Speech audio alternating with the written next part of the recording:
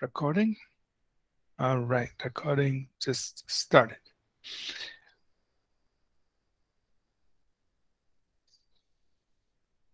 Okay. Yes, I see. Roshan's comment in the chat. A full chapter dedicated to one person. Amazing. Yeah, it's amazing. But you know what? How the Holy Spirit is highlighting for us Abraham's life, the life of Abraham, pointing us to him as the father of faith. So we pick up here in verse 17, Romans 4:17. God had spoken. God pronounced his promise to Abraham, just as God would speak. You know, we want to personalize this, want to see how it applies to us. This is God would speak his promise into our hearts. And when God speaks his promise into our hearts, keep these two things in mind, that we are believing the one, or he's inviting us to believe in him, the one who gives life to the dead. That means that death is no problem to God. And again, we are speaking metaphorically here, although even literally death is no problem to God. But we are speaking also metaphorically in the sense that regardless of the situation or the circumstance that may look so bleak, so hopeless and helpless, it's not a problem to God. That's one thing we must keep in mind when God gives us his promise. The second thing here in verse 17, it says that God calls things that do not exist as though they did. It means it's not there, but God says it's there. We haven't become, but God says, I have made you. So you look at yourself and say, God, I still haven't become that. But God is saying, I have made you. Right? So we may look at ourselves and we say, God, I'm weak. God says, I have made you strong. He's calling what doesn't exist as though it did. God, I'm not a conqueror. God says, I've made you more than a conqueror. He's calling things that doesn't exist as though it did. You are more than a conqueror. You know, whatever God's assignment for our lives is, you know, we see it and we say, Lord, I don't think I can become that. I have not yet become that. But God says, I've made you that. So as far as God is concerned, he says, I've made you. And you and I look at ourselves and say, God, I haven't become. God says, I've made you that. I've made you the father of many nations. Abraham says, God, I don't even have one child. I haven't even become a father. God says, I've made you a father. Right? So God calls things that do not exist as though they did. One of the things we can learn from Abraham's life is, and we are familiar with Genesis 17, where God comes to Abraham and says, says, Abraham, I want you to start calling yourself what I have made you. That means from today, your name is changed from Abram to Abraham. Your wife's name is changed from Sarai to Sarah. Start calling yourself what I have made you. So I have not yet become that. God says, I have made you. So what must we do? Start declaring that over our lives as true. You call yourself that. So Abram changed his name to Abraham, father of many nations. Sarai means princely. Sarah means mother of many princes. So change the name. Start calling yourself what God has made you. So in the spiritual realm, it's done. God has made you. Start calling yourself that. Right? So when God gives us a promise, remember these two things. God gives life to the dead. God calls things that do not exist as though they were. So when he speaks this promise to your life, he's calling something into existence that doesn't exist. He says, look, that's what I made you. It's not there, but it'll be there. And be joined together in faith with God. So how did Abraham journey into that? I have made you a father of many nations. That was what God spoke. How did Abraham journey into becoming that? Verse 18. First of all, we see the Holy Spirit telling us, look, this is what Abraham did. Contrary to hope, in hope believed, so that he became the father of many nations, according to what was spoken, so shall your descendants be. So first thing Abraham did, against all hope, in hope, he believed. In other words, when there was no reason for him to have hope, he had hope, and he just didn't have hope. He believed. Now, there's hope is important, but hope and believing are not the same things. Hope is having a desire for something, but hope is out in the future. I will become, it's there. But believing is now. Faith is now. I believe. It's settled in my heart. Faith is the substance of things hoped for. That means I'm hoping for something. Sorry. But my faith is the substance of that. So my faith, substance means, okay, this book is a substance. Yeah, it's a physical thing. It's substance. So faith is the reality, the substance of what I'm hoping for. Hope is out in the future. It's not, I can't see it. But my faith is the substance of it. My faith is saying, look, I got it. It's here. Where? In my heart. So my faith is the reality.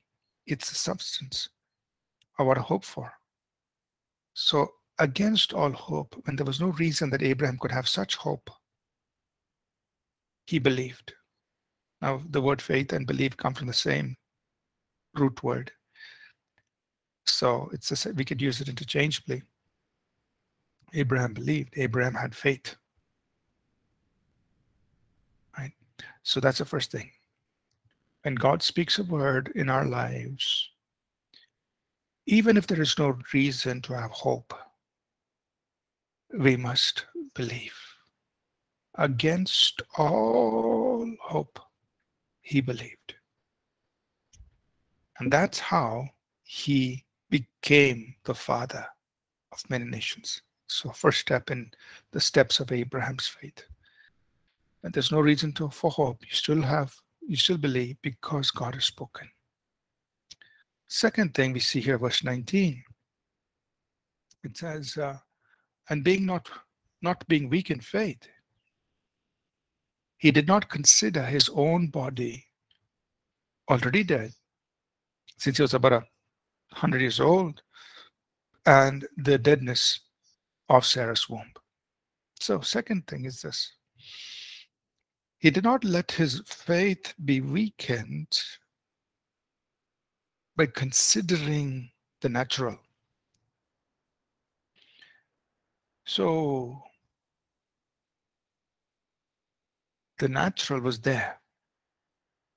You can't deny it. His body was 100 years old. Sarah, her body also was, old, and she was barren. That's natural. Those are facts. Yet, it says here that he didn't let his faith weaken by focusing on the natural, by considering. He did not consider. He did not take into account. He didn't focus on this. So it teaches us a secret here. If we focus on the natural, our faith tends to get weakened. But we can prevent our faith from being weakened by not focusing on the natural,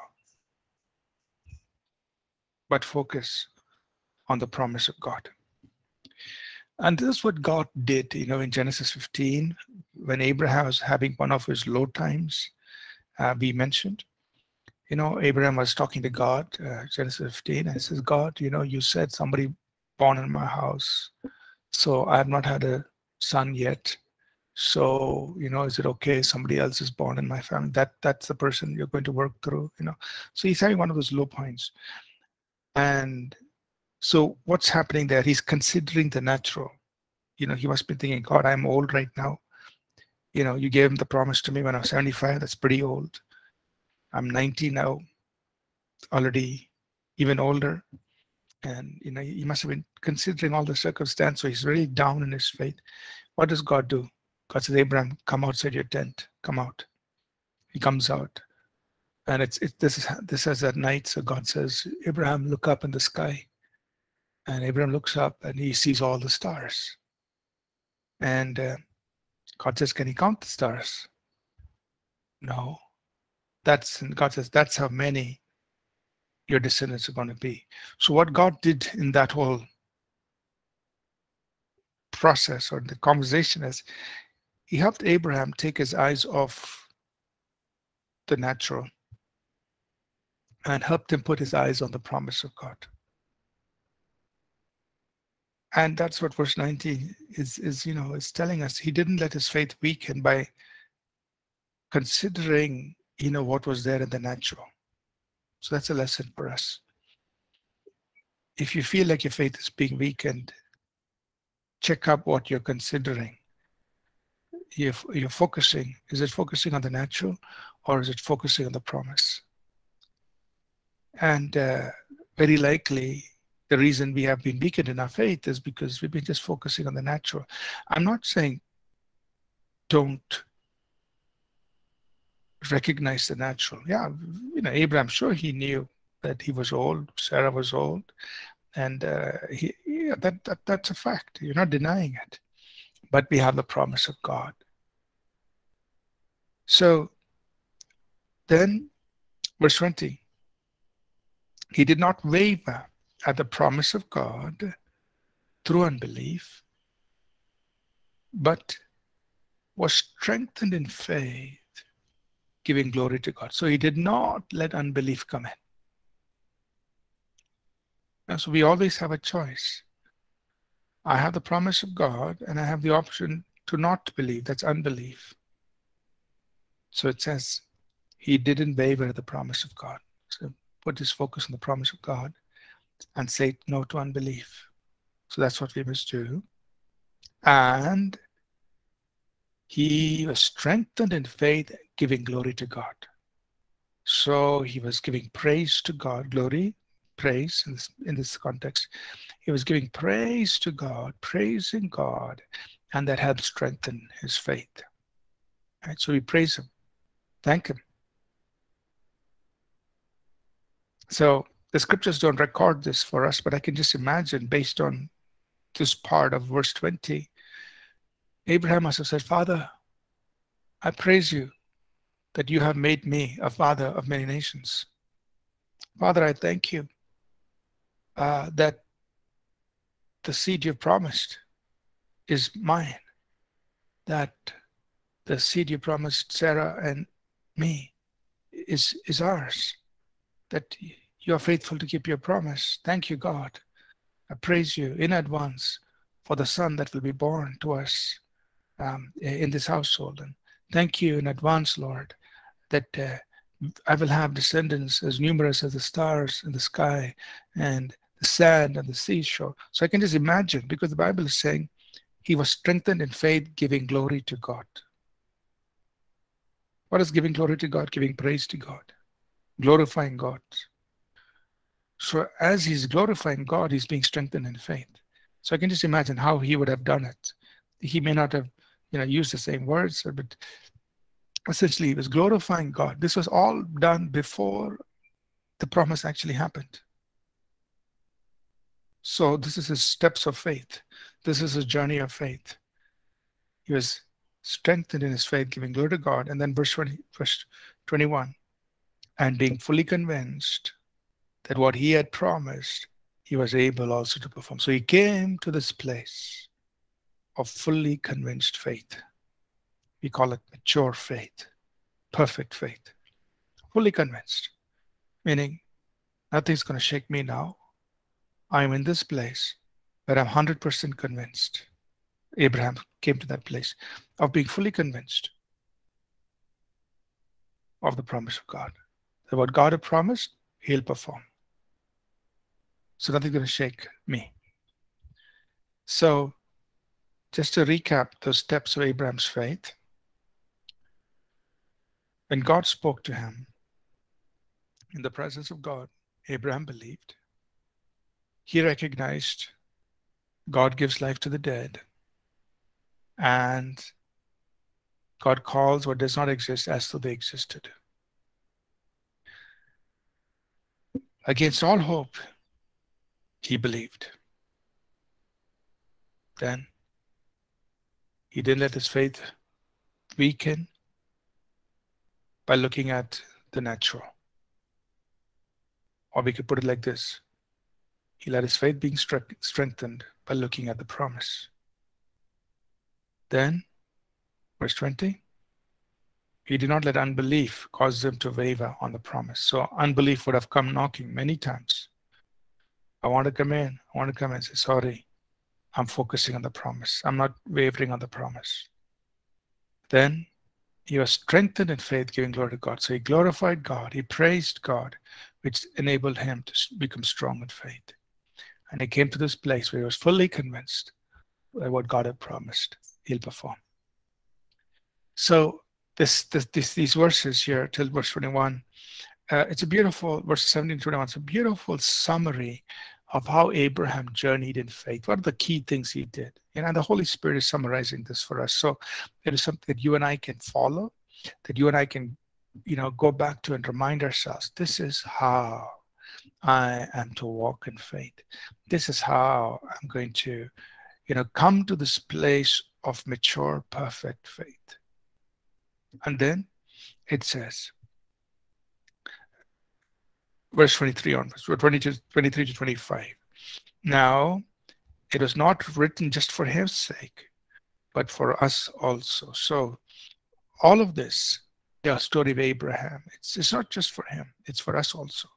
Because even God is giving us righteousness through faith. And then it points us to Jesus. It is Jesus who's been raised up. And verse 25 is very interesting. He was delivered up because of our offenses. That means he was crucified for our sins. So because of our wrongdoing, he was crucified. And was raised because of our justification. That means when God said, I'm declaring people justified, everyone who believes in Jesus, I'm declaring them justified, he was raised up. Okay. Notice that he was raised because of our justification, or he was raised because we had been justified. That means the resurrection of Jesus is, I'm trying to say, use the right word here, is a pronouncement of our justification. He was raised because of our justification, or the resurrection of Jesus is attesting to the fact that we have been justified. That means with the resurrection of Christ, the case is closed. We have been acquitted. We have been declared not guilty. So you can imagine, in a court, There's a criminal there. He's the one who's done all the wrong. There are charges brought against him. And then the court, whatever the sentence is, okay, you have to, maybe, let's example, you can just use money as an example. The judge says, well, you have to pay 50,000 because of whatever wrong you've done. Somebody walks in with a receipt that says 50,000 paid for this person. The judge has no option but to say, you are now free. Case is closed. Because the charges were against you, against the criminal. You had to pay 50,000, but 50,000 is paid. So the only thing the judge can do is bang his, what was that, annulation. Say, case dismissed. Person is free. So that's what he's saying here, verse 25. He was raised up when that was done. So when we were pronounced free, Christ's resurrection took place. Or we could say, Christ's resurrection is the announcement of our justification. He was raised because of our justification, or when we were justified, it was all done. So that means the resurrection is an announcement of our justification. No more, having to worry about charges being leveled against us, because Christ has been raised from the dead. Okay, so having spoken about faith, Abraham's faith, he's now changing his attention to Jesus. And he's changing the focus to what Christ did in order to justify us. And then from chapter 5 onwards, the focus is on Christ, what he did, the grace of God, and righteousness by faith. So he's putting all this together in the person of Christ. Faith, righteousness, grace, in the light of what Jesus Christ has done for us. That's in chapter 5. Okay, so we'll get started with chapter 5. I'm sure we are not going to be able to finish it today, but we will just get started with chapter 5. Let's read. Okay, let me pause here. Any questions so far on Romans 4 before we get started with chapter 5? Any questions, any thoughts? So you've understood, what Paul has been teaching here about faith and righteousness, and pointing to Abraham as our example of faith.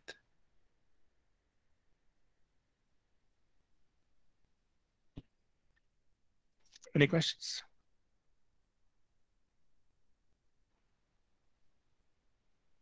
Okay. Okay. So he's now changed the focus to Christ. Okay. Started Abraham, righteousness by faith, Abraham's walk of faith. Now he's said, okay, we receive righteousness by faith, but that righteousness by faith, or justification by faith, is possible because Christ was delivered for our offenses and raised up for our justification. So righteousness by faith is possible because of Jesus. Now let's focus. Now he's focusing on Jesus, righteousness, faith, grace. Okay, that's the focus. Let's go to chapter 5. Let's read verses 1 through 5. Please, somebody could read that for us.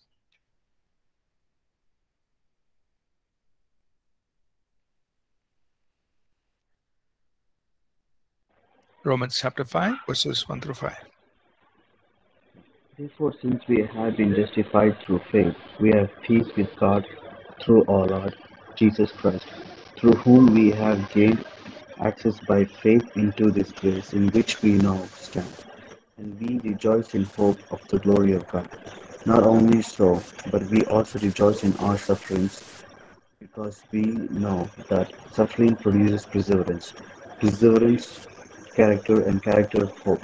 And hope does not disappoint us, because God has poured out His love into our hearts by Holy Spirit, whom He has given us. Thank you. Thank you. So, we've been justified by faith. Chapter 5, verse 1. So, this is the main conclusion. We have been justified by faith. Justified by faith is what he's been showing, Just remember, the word justification and righteousness, they come from the same word, same Greek word. So they mean the same thing. To be justified means to be made righteous. They mean the same thing. It means you're faultless. You have been made just as if you never sinned. So he says we have been justified by faith. So what does it mean to be justified by faith? Or what are the outcomes of being justified by faith? He says there in verse 1 of chapter 5. So we've been justified by faith. So what do we have now? We have peace with God through our Lord Jesus Christ. We have peace with God. We are at one with God. Atonement at one. We have peace with God. That means I'm not in a fighting mode with God. No, you and I are at peace with God. We are friends with God. We have a good relationship with God because we've been justified by faith. Now, I know sometimes we use the phrase, I'm wrestling with God, and we use it to talk about prayer. But I think, we're using it to say that, look, I'm really engaging with God intensely. But even when we are, quote unquote, wrestling with God, remember, you actually have peace with God. You're not wrestling with God because you're fighting with Him. No. That phrase, wrestling with God, in prayer, people use that. You're engaging with God intensely, but on the basis of this peace you have with God, this close friendship that you have with God. Okay? So never think in your mind that God is against you. God is, upset with you, angry with you. No. The Bible says we have peace with God through our Lord Jesus Christ. Verse 2.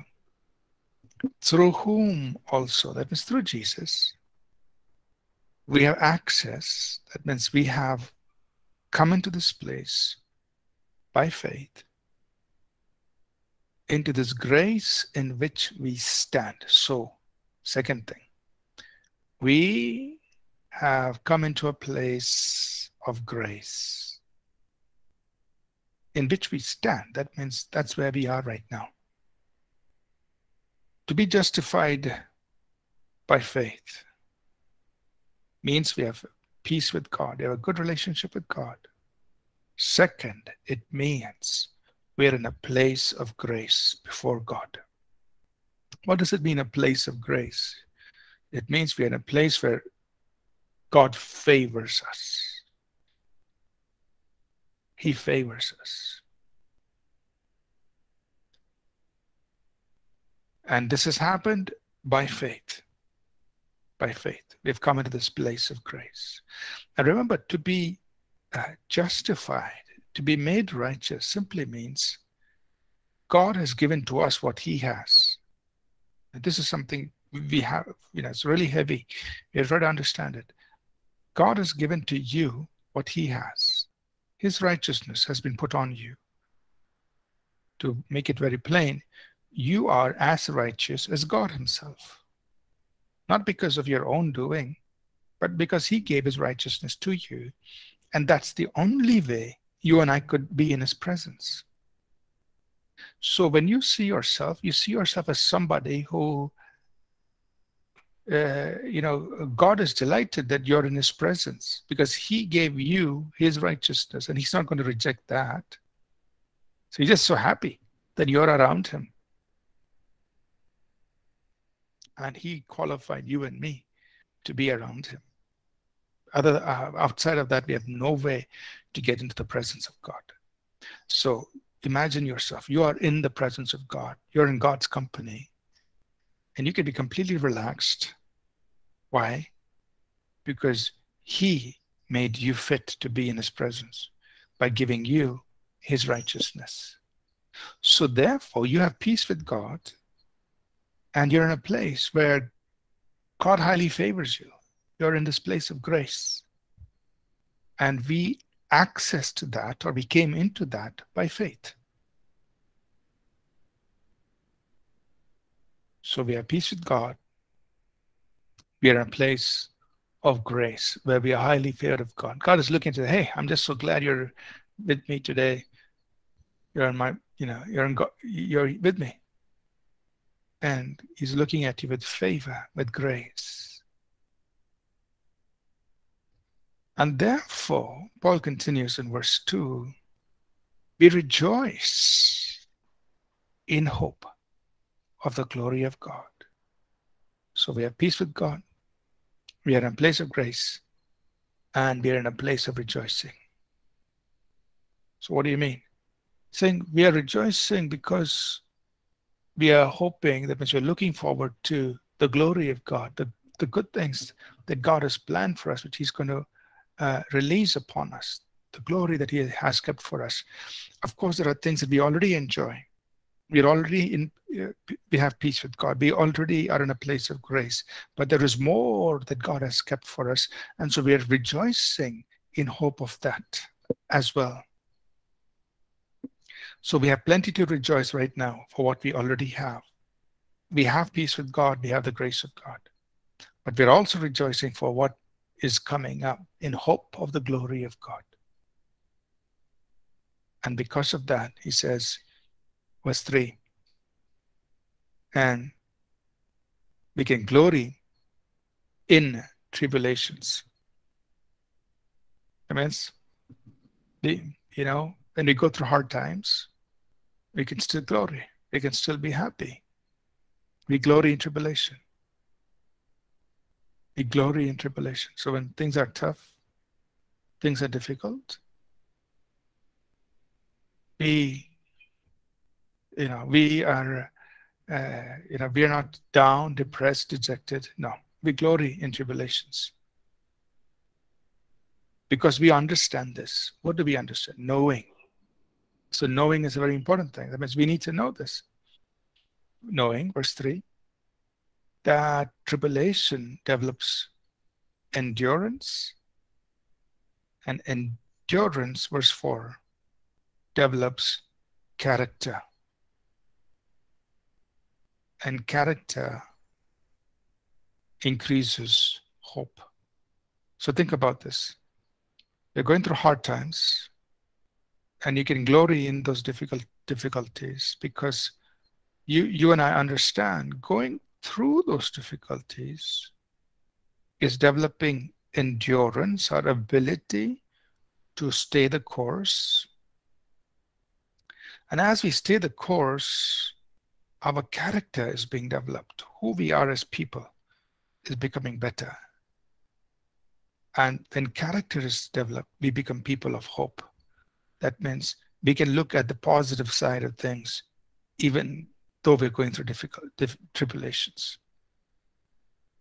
So hope really, the ability to look at the positive side of things, hope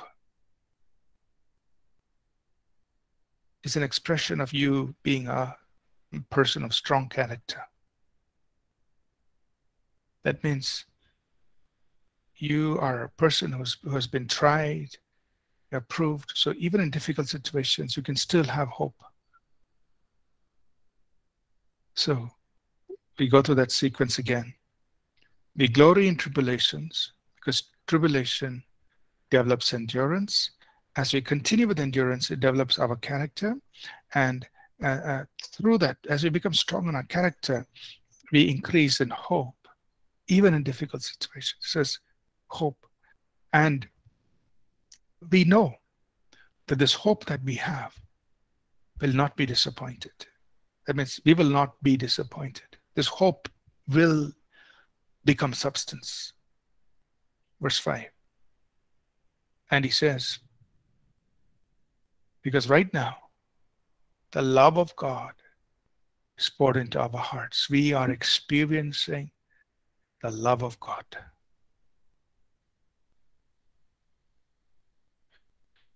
So it's two ways. The context is, in tribulation, I am ultimately a person full of hope because God's love is in my heart. I experience the love of God. Keep this thought about the love of God in you, in your mind, because later on, he's going to come back to it in Romans 8 and says, who can separate us from the love of God? Same context. Can nakedness or sword or famine or distress or persecution, what can separate us from the love of God? But he has already told us, hey, the love of God's poured into our hearts. I mean, we are people who have an experiential, we have an experience of the love of God. We have received God's love in our hearts. We know we are loved by God. Love of God is poured into our hearts by the Holy Spirit who has been given to us. So by the Holy Spirit, we know the love of God. We experience the love of God. And because of that love, we know, Romans 8, we are more than conquerors through anything we go through. God will bring us out victorious because nothing can separate us from the love of God, love that God has for us in Christ. That love, which tells us nothing can separate us from God, that love is poured into our hearts. And also means, Romans 5:5, that we are now able to love others with that same love. Because if the love is poured into my heart, not only do I experience that love, but I'm able to turn around and say, hey, if God so loved me, I can love somebody else. To the measure that I experience the love of God, to that measure, I can extend the love of God. So if I'm really, wow, my God loves me so much, what will I do? I will extend that same love to somebody else. Hey, yeah, I love you. If God could love me so much, in spite of my faults and my weaknesses, I will love you. So we are able to, that same love that's poured into our hearts, which we experience personally, which makes us more than conquerors in difficult situations, which gives us the conviction that nothing can separate us from God's love, that same love we extend to other people. And hopefully they will also feel the same thing, that they are more than conquerors because of the support of our love, that that nothing will separate them from the support of love that we extend to them. And they will also feel the same thing. But all of this has been possible by we've been justified by faith. So verses 1-5, just to recap, we've been justified by faith. So we have peace with God. We are in a place of grace and we are full of joy because of all the hope we have. How do we come to that place of hope? He says, well, you see, we can rejoice in tribulation, difficulties, because we know this. The difficulties is only giving us the ability to endure. And endurance develops our character, and character makes us full of hope. And this hope will never be disappointed because right now we know the love of God. We know the love of God. And love of God has made us such people of hope. Okay? Any questions?